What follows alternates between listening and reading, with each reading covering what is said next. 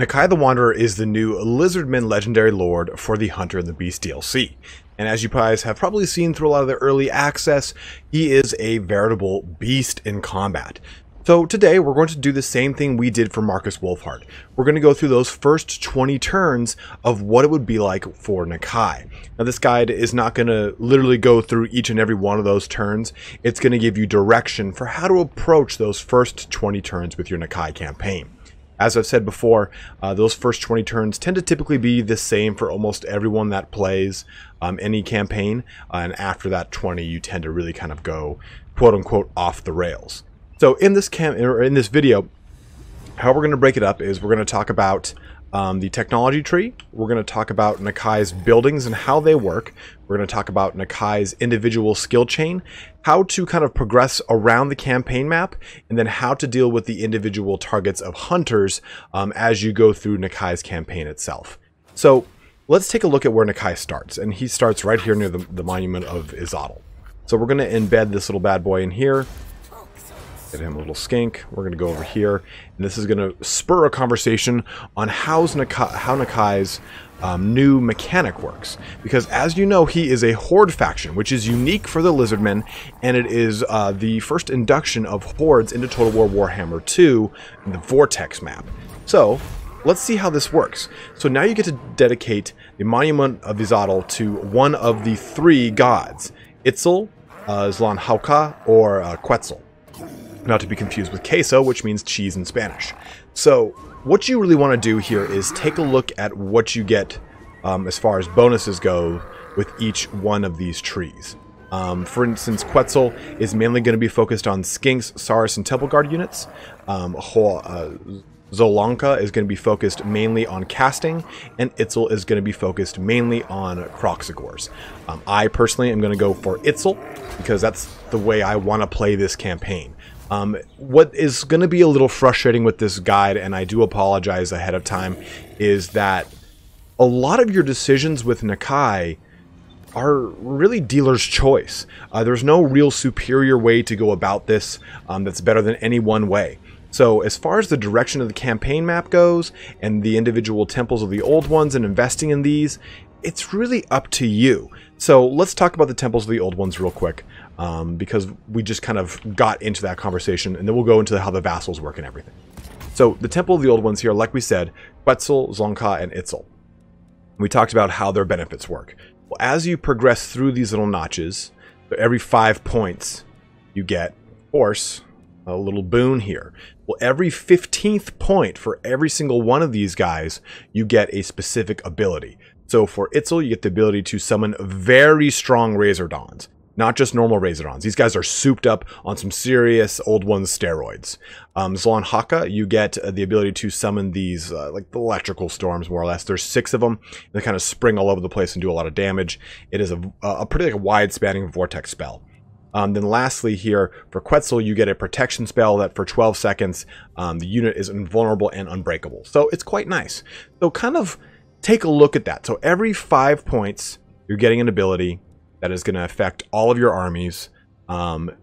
One thing to note here is, and again, a huge shout out to Lore Master of Sotek here. Him and I were just kind of shooting ideas back and forth and talking about these campaigns. So if you haven't, go and check out his channel. He does a lot of really amazing playthroughs of campaigns, and he does a lot of in-depth lore stuff. But if you noticed, this says Skinks, Saurus, and Temple Guard units. Well, if you remember the 10-in-1 campaign, it says 100% upkeep increase for Saurus units. And in the 10-in-1 campaign, that includes heroes, lords, all Saurus units that have Saurus in their name, Cold One Riders, and Temple Guard. In this campaign, it specifically says Skinks, Saurus, and Temple Guard units. So I think that they're trying to draw a distinction here for whatever reason, but when I hear Saurus, I think of both the cavalry and the infantry unit, as well as the heroes and the lords. So if you're confused about that, that's something to note. Now, every 5 points in, again, you get these little abilities here, which are at these major diamonds. But you also get these abilities. So Scar Veterans of Distinction here gives you hero capacity and recruitment rank, and unlocks Saurus Scar Veterans, so you can get them in your armies.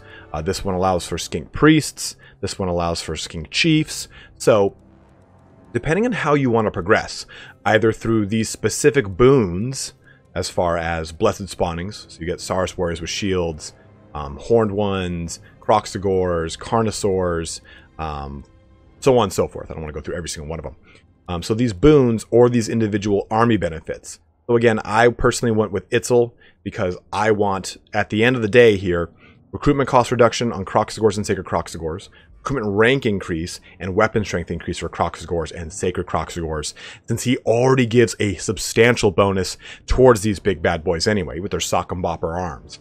But it is worth taking a look at some of these blessed spawnings and decide if you want specific ones. It can be very hard to see what each one of these does, so I will point out a few of them. The Blessed Saurus Warriors here, they get Perfect Vigor. These Blessed Horned ones, I can't remember 100%. I think it was Speed on these guys. Item Force, Cause Fear, Resilience. Or I believe it's actually Armor. It's Armor or Speed on them. The Blessed Croxagores here. Some of them are not very apparent, and I'll show you exactly what I mean by that. 46 Speed, Leadership, 100... Oh, missile resistance 15, siege attacker. I think it might actually be the missile resistance. I don't remember if the normal ones have missile resistance on them. But some of these are very subtle and not huge. The Blessed Carnosaur here, he gets 50% magic resistance. That's his really big claim to fame on that. If you take a look too at... here's one that's a real good one. So, these Blessed Saurus Spears, they don't look like anything substantial. But then when you take a look at their Forest Strider ability, that's the kind of hidden thing that you get for these guys. So you kind of have to really go through these guys with a fine-tooth comb to see what you get in specific. The Blessed King Skirmishers here, they have a 70% magic resistance, which is quite nice. These Blessed Coldwind Spear Riders have a huge increase in their speed, up to 80. The Blessed Stegodon has Perfect Vigor. And these Blessed Temple Guard, ooh, I can't remember, guys. I think they have a higher leadership. And what was it? It's a higher leadership, I know that, but I can't remember what the other benefit to them was. And then the Blessed Bestiodon here gets Perfect Vigor.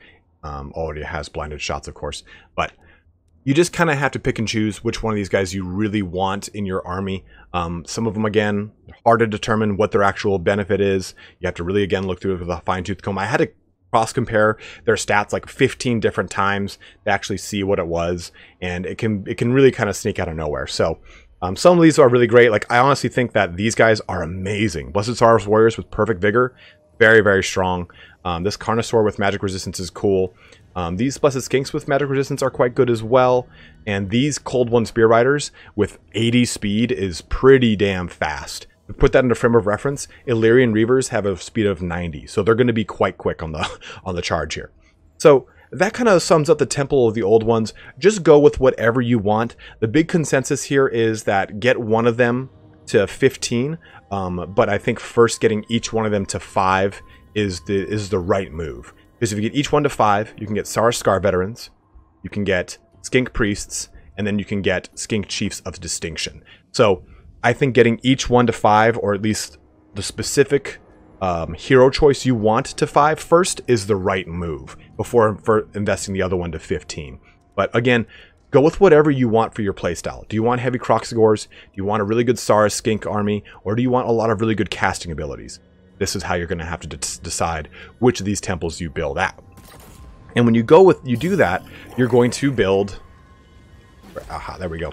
your new vassal faction, the Defenders of the Great Plan. Now, this is the unique characteristic that Nakai has. Rather than Nakai himself controlling all of these little cities that he takes, the vassal will control them for him. And at the same time, you have to defend the vassal. The vassal will summon up armies using certain rights, and we'll go into those in a second. But you have to really be on the lookout, because you have to be able to roll back and defend any portion of the Defenders of the Great Plan that is in trouble if you don't have the ability to use rights to help subvert any big armies or threats. One user on Reddit here, his name was Kratos Irving.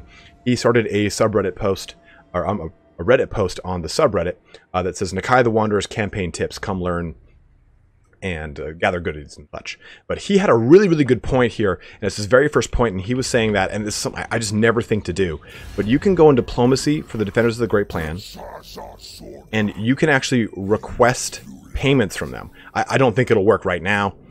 Let me just try it. Yeah, they rejected it. Since they are such huge friends of yours, and as you expand, you can really just have them give you money every couple of turns. So don't be afraid to request payments for them, to have them basically bankroll the armies you're going to use to defend them. So really take advantage of the fact that these are your vassals. They are going to be controlled by the AI, and they're going to be a little dumb, but you can still get a lot of money from them as you kind of move your way through all of Lustria. And on that note, as far as like how the buildings work and your armies go, so what is new with Nakai is the way that his Horde faction works. So no longer will you have to build up all these buildings for every single army you produce. Instead, Nakai will produce all of the buildings that allow him to produce units for the faction. And then all of your individual lords, let's take a look here. I think we can do, I don't know if we can do this right now. No, we have to have more horde growth, unfortunately. I didn't think we'd be able to on turn one. But as you, basically you bring your other lords into it, they will use everything he's created from a global recruitment pool. And the abilities, or I'm sorry, the buildings that they make help to reduce the cost of certain things from that global recruitment. So really, how do you approach Nakai the Wanderer's grand building scheme here? Well, I'm going to lay it out here for you in a very easy way to approach this. Your first order of business should be blitzing to the Ascendant Ziggurat of Sashwatan, that word there. And the reason for this is it's going to give you a lot of recruitment capacity, a huge reduction in your upkeep for all your units, campaign movement, but the biggest boon is your horde growth. Namely, of course, as soon as you get to the third tier of this building, you get access to Croxagores. So that should be your primary objective, is just maxing out that initial building line, getting all that growth, getting all those goods. After you do that, you want to move over here to the monument, the old one monument, the monument of the old ones, and get this maxed out as well. This is going to further reduce the upkeep for all of your units. It's going to work very nicely for you, so that way you just maximize the amount of money you can get. From there, move over here to the skink spawning chambers, because you want to get access to the sacred Croxagores as fast as you can as well. And then after that, move over to the hunting pack pen, just a level 1. You can maximize this as much as you want, but you just want that army ability, the feral cold ones, as fast as you can. And then lastly, go for the sacred contemplation chamber to get further access to more skink priests. From there, really, you can choose to maximize this quickly if you'd like. It does really help out with your Winds of Magic, so you're casting a lot of really great spells all the time. Also helps out with capacity and recruitment rank for your skink priests. But really, I mean, after that, sky's the limit. Do whatever you want. I just think that that's a really good initial outline here. So just to recap, do this primary building line, then do the old one monuments, then do the skinks, hunting pack level 1, and finally sacred contemplation chamber number 1. That's really the best approach in my mind. Just gets you a lot of really good access to things, a lot of really good horde growth, and you get a lot of good upkeep reduction. That's really how you optimize Nakai's building. Now, how do you really progress on the map, though, knowing that Nakai can really just go wherever he wants? And this is going to be the frustrating thing I was saying. Go wherever you want. Lore Master of Sotek had a really good way of saying this. He was saying, draw a circle. Oh, oopsies. Draw a circle and conquer that circle, and then draw a bigger circle and conquer that circle. So basically you're just kind of choosing every single location, conquer it, conquer it, conquer it. So this one, do this one. Jesus, thing keeps going away. Do this one, do this one, do this one, do this one. Like, just go in a circle. And do the same thing over here, over here, over here. And you can ally with lizardmen quite easily. You can get a lot of great diplomatic relations with them. So take advantage of that. You can do very well with them. You do have to be mindful, though, of your primary targets. So if you take a look at your objectives, you have to defeat 4 hunters, destroy the following factions, the Huntsman Marshal, and win the following battle, the Battle for Itza. Now, the way that this really works is you have these 4 targets here, very similar to the Ilithanar campaign. We can see that Jorik is right here, or Yorick, I'm sorry. You can see that Hertvig is over here, Roderick is up here, and then Kalara is over here. Now, the thing to note about these two is that they're very close to the Hunts Marshal. You have to kill each one of them, and then once you kill them, Hunts Marshal will spawn, and you can kill him. The Hunts Marshal will spawn in his capital right here. Now, one thing to note with each one of these generals, or I'm sorry, these heroes, they will be embedded in an army in the location that it says that they are. Right here, here, and here, and also here.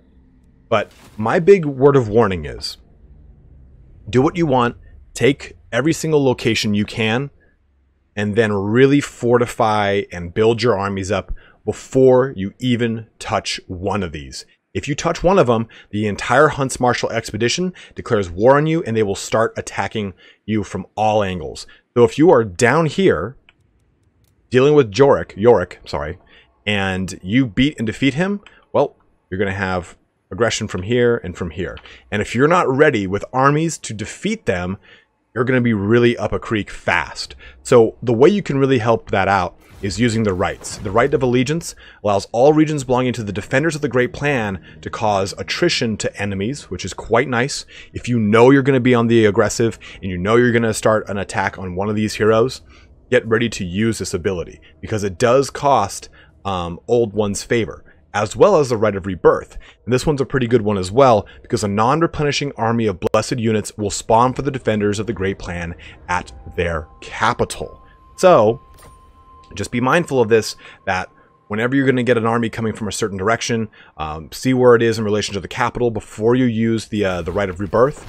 And then if you know you're going to have a large army and you can't get to it right away, use the right of allegiance. The AI is pretty good about making walls to at least defend the cities, so they will at least keep an attacking enemy at bay until you can get there to relieve them, hopefully. But at the same time, having that attrition all the way to the point of getting to the siege will at least help the AI deal with them if they have to fight them. So that should give you a really good idea of how to really kind of conquer the map and deal with the aggression you're going to deal with from the Hunts Marshal's expedition, as well as how to use those rights. Now, another big portion of Nakai's campaign is his technology tree. It is different than the standard Lizardman tree, and that is for a reason. It has a lot of things that help you out with growth. It has a lot of stuff that helps you out with, what's it called? Diplomatic relations. There is a lot of stuff that you can do in this technology tree. So, honestly, this technology tree is going to be kind of frustrating, because you can do whatever you want here, but just go down this line first, start the game, and do this. Just do that. Let it run for 45 turns. And the big thing here is, again, let's take a look at each one. Horde growth +2, casualty replenishment rate +2, horde growth an additional +2, that's 4 now in total, or building construction cost -5%. That's turn 15 we're getting all this. Sequence of restoration wins a magic and casualty replenishment rate, so that's now 4% casualty replenishment. And then immune to snow attrition, which you won't really be dealing with, but wound recovery time -1, which is nice, but really we just want this one. An additional horde building construction cost reduction by 10%, that's 15 in total. And then a further decrease to upkeep and an increase to casualty replenishment. So with all this, you get 6% casualty replenishment, another 5% reduction to upkeep, 15% reduction to the horde building construction costs, and you get some horde growth. So this is a very strong line. I can't recommend it enough. You can go down this line if you want to worry about your armies right off the bat. You will find that you will have to go down this line eventually, because this is how you increase your army capacity. Each one of these will give you another army that you can access. So my suggestion would be, click this, of course, but when you get to a point of income where you know you can really sustain another army, pop this. And when you get into another point, segue off of this and pop this. Just pretty much be focusing on this line and use this one when you're ready for an army. You can then go through these if you want, but you're going to get so many benefits from the temples of the old ones that these will become a little redundant, and you can really soup up your Saurus, or you can really soup up your monsters through these trees. But at the same time, like I said, the Temple of the Old Ones is going to help you out so much. And when we take a look at Nakai's skills in just a second, that's also going to help you out a ton with keeping your units pretty beefy. So Now that we've established pretty much how to deal with the campaign, again, just draw a circle and conquer it. Let's take a look at the diplomatic relations for the Lizardmen. Now, obviously, these guys are all going to be firm friends with you. They all love you. They want to confederate with you. All sorts of cool stuff. So, Lizardmen, don't even bother. They'll just kind of join you in due time. But my suggestion is conquer Lustria as fast as you can. Namely, of course, you want to get rid of Teclis, Khalida. I mean, you can do trade with Teclis, but he will stab you in the back. I absolutely promise you that. So sweep through all the Skaven here. Get rid of Teclis, Khalida, the Citadel of Dawn and Dusk. Well, just Dusk. I think this one's Dusk, right? This is Dusk. Yeah, this is Dusk. And just solidify this peninsula or this island peninsula, whatever the hell, as fast as you can. My suggestion would be, in my campaign, I went with the Jungle of Mist first and foremost, then the Northern Spine of Sotek. The dwarfs, if you actually ally with them in time, they shouldn't really bother you. But I still think at the same time, it's just take over everything is my honest opinion. It's not really going to bother you. But just remember, as you expand, you have to still maintain these cities. The AI will build them up, and you have the option to pretty much extort them for money. As Kratos Irving was saying, use the vassal system. But if there's any attacks, you have to be the one that goes and rallies to their aid. So don't expand too far south or too far inland without a secondary army to come and help out when you decide to attack any one of these heroes. So one of the last things I want to go through are the skills. Let's go through those skills for Nakai. He's got quite a few. Of course, he has his first spawn here. This is quite nice. Gives some nice bonuses for Kroxigors for the recruitment cost and melee defense. But let's take a look at how to approach this. Now, what's the most typical route, right? People just say, oh, choose Route Marcher as your first skill, then bump into red or yellow depending on your competency of the game. Not the way I would approach Nakai. For Nakai, max this out as fast as you can. Board growth +5 is going to be sweet. Get that Spawn of Itzel maxed out quickly. Then move into Draft Master, get Lightning Strike because it's only going to make him more disgustingly strong. Then get Geomantic Sustenance to reduce your upkeep -15% again. So if you've been keeping track with our upkeep reduction abilities here, 15 from the top of your base building, 15% from the monuments of the old one, then 5% from the research. So you're looking at what, 50% upkeep reduction between all those things. Then additional Renowned and Feared, which is also going to give you a further 8% upkeep reduction for Big Bad Nakai himself. Some campaign movement increase, enemy hero and hero self-defense, as well as recruitment rank for all units, which is going to be quite nice. Now, when it comes to his personal line, which will unlock at level 10, you do want to jump into that real quick and kind of segue away from the blue line real fast, just so you can do some big things here. Obviously, you want Legendary Warrior, but at rank 11, go with Cold-Blooded Reflexes. This can allow for Nakai to solo an army on his own. He will cause terror, and his attacks will cause Discourage. I mean, like, Skaven just can't deal with that. They're not equipped for such things. So I recommend that you get that as fast as you can. And then from there, you can really kind of choose how you want to go. I personally think that Adornments is a good second, but I would go with first spawning just to get Frenzy for your Kroxigors and Sacred Kroxigor units, as well as speed, then go Adornments, and that's just my personal opinion there. After that, though, it's really, you can go Demon Crusher right there, but you want Sacred Wanderer so that you get Unbreakable as well. It's just, you want that. Why would you not? But once you finish off the blue line, go back here to the yellow line and get your Miasma of Despair upgraded down to Aura of Inertia. It really just depends on what you want to get the bonuses for. Personally, I would probably do either melee attack or, well, probably melee attack and weapon strength. You can get the 4 requisites to jump over to Miasma. Then I would do, let's see. I really like doing Woundmaker.